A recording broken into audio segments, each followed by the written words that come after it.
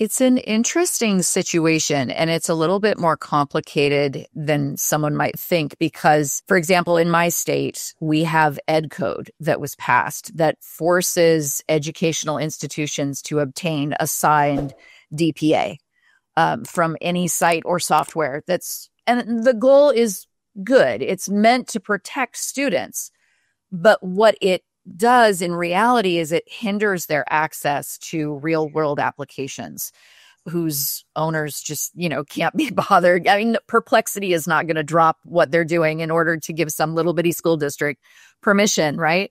Or data protection, I should say.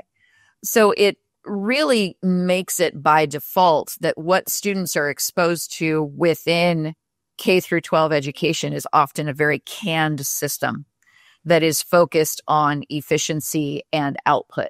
And so that skews what they're exposed to. They're more prone to see AI as an authority. They're going to work with this to get the answer. So I think one of the things that we really have to lean heavily on in order to get what you're discussing is we have to really be working with our educators. We have to help them understand how AI systems generate text and make decisions. I think they have to work with these systems to recognize the implications of AI as part of the learning experience. And we really have to work strategically to develop strategies for authentic assessment in these new environments, because this is a huge disruptor when you're working with an institution that's really based in knowledge work. What does that look like now that you have someone, something, and someone and something partnering together to develop knowledge and learning to collaborate with AI while maintaining that intentionality around productive struggle? What does that look like now? So I think we really have to partner with educators to tease all of that out, because right now I feel like it's ready, fire, aim. Let's get a program right now in the schools that keeps AI in this safe, canned environment, and let's do that. But unfortunately, most of the training is on that tool as opposed to those more complicated concepts that I just outlined. And I think we need to flip that script and really zero in if we are going to focus on equity, making sure that our educators recognize what AI is all about. Yeah, from my perspective in faculty meetings and things like that there are many professors who are terrified. One said, I quote, "With AI, what do they need me for anymore?" And so there's not only fear from the student side, there's also fear from the faculty side as well. They're seeing this and saying like, well, I've been giving the same lecture for 20 years and AI can do it better, faster, and things like that. And we've all heard the saying that AI is not going to take your job. Someone who knows how to use AI is going to take your job. And I really believe that.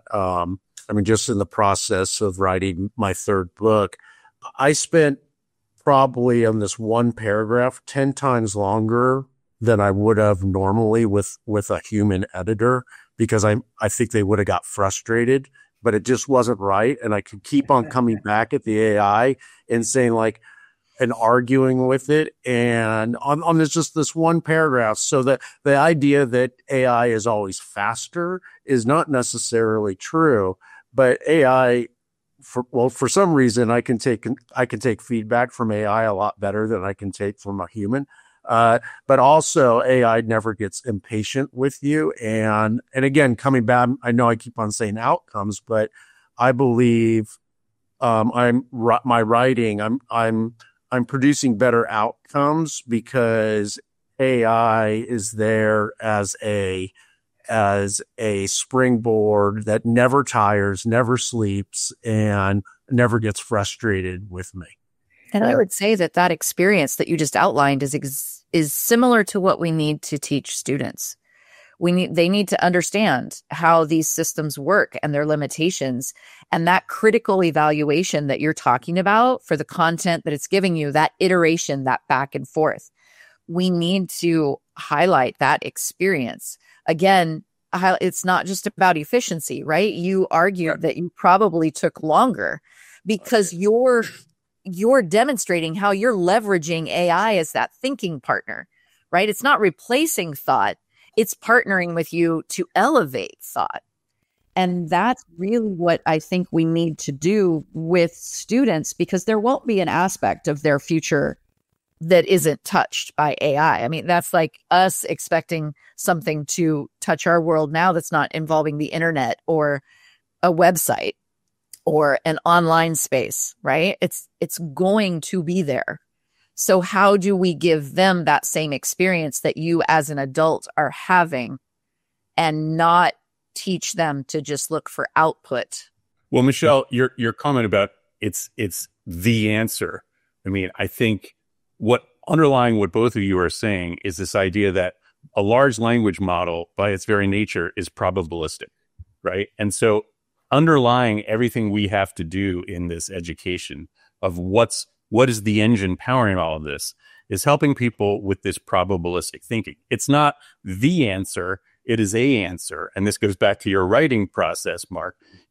Why is it that you're doing multiple iterations before you like it right? Well, because the large language model, depending upon the inputs you're giving it, produces different outputs. And so you're tailoring the output based on new prompts. And it's this probabilistic thinking that is really at the heart of it. And I believe that this is a skill that we have really underinvested in teaching our students and our adults, but it is something that is very easy to make up for.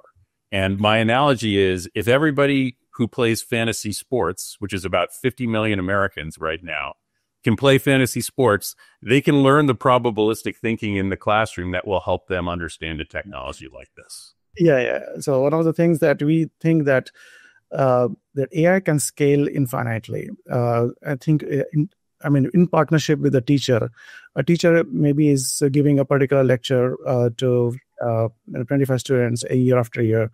But here the students, they are not learning the same way. Everybody learns differently. And AI can scale the teachers, whatever the teacher's capabilities are, it can scale it to all these 25 students and personalize the experience so that each one of them produces, basically they get the outcomes that they would like to. I think that's where AI fills in. That's the gap, which is basically we are saying about the 2 sigma problem. Each one gets a very individualized attention, and the outcomes will be far more better. I think that's a great point. And, we believe at University of the People that eventually we will be able to create for each student with AI the right path for them to study. Because as you said, some students study faster, some slower, some like discussion, some like to read, some like to watch videos, some like to be asked questions after every sentence to make sure that they get it. So, that's the power of AI. And AI can be amazing there, standing on the side of the professor and helping the students to move much better on their education.